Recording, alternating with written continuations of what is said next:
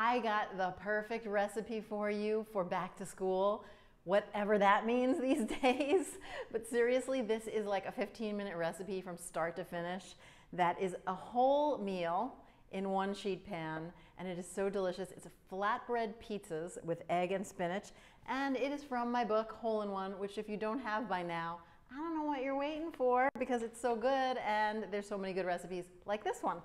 So anyway, it's super simple. I'm starting off with naan that I just bought in the store, whole grain naan. Now for this, you could also use pita instead. If you want to just use pita bread, whole grain, that works too. I happen to love the naan because it crisps up and has all those little bubbles in it. For this, it's so perfect. I'm just going to brush that with a little bit of olive oil.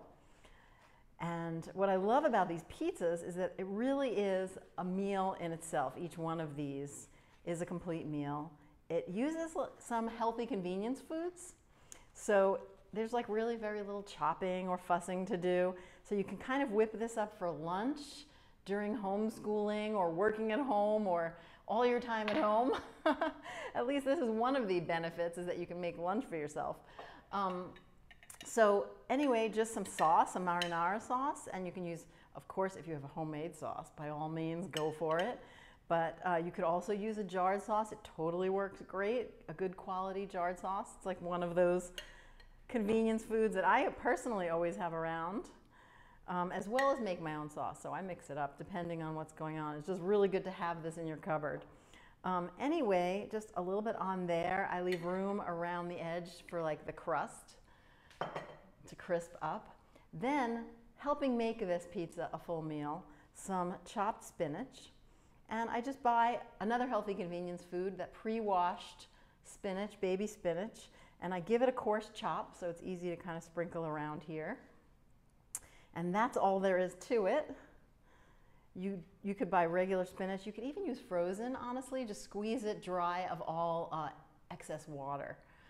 Then some shredded mozzarella. And that's what's great about making pizza at home, is instead of it just being one big sloppy mess of cheese and kind of overpowered with cheese, as it often is when you buy it in the store or in a pizza place, here you can put on as much or as little as you want. Got that on there. And then I put on a little extra flavor punch, which is these sun-dried tomatoes. Just slice them up. I love like kind of that chewiness and that intense tomato flavor that it adds. Just a whole other kind of flavor and texture element. But if you don't have that, you can leave it out. It would be delicious without it as well. So now I'm just going to make a little hole in each one, a little well to put the egg in. I love an egg on a pizza. If you're a fan of egg on a pizza, raise your hand.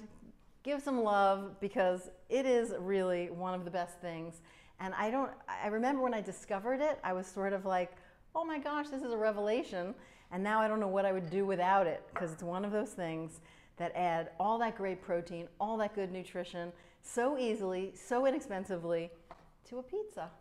What's not to love? So I crack an egg in there, but not directly in there. I always put it in a little bowl first. Even when I'm baking and stuff, I put the egg in a little bowl first. This way, if a shell gets in there, you don't have a mess to deal with. You can easily get it out. And then it's also easier to direct right there. And if a little bit of the white comes out onto the tray and leaks over, that's no big deal. It's fine. But ideally, you want to create a big enough well to fit the egg. Okay, egg number 2 here. So each one of these is 1 serving. So I'll make up sometimes a batch. Sometimes I'll just do 1 for myself. It's easy to keep these ingredients on hand. And then last but definitely not least, when is Parmesan ever least, right? It's usually the mostest. So much flavor, and I grate it fresh because then you're really getting maximum flavor right on top. So this just gets baked for, gosh, like 11 to 13 minutes at 450 until the white of the egg is just barely set. And then you let it sit for 2 minutes, the white cooks a little more, but then the yolk stays beautifully runny, which is how I like it. You can cook it more if you don't like your yolk runny. That's fine, you know, everyone has their different way. But let me show you how it comes out.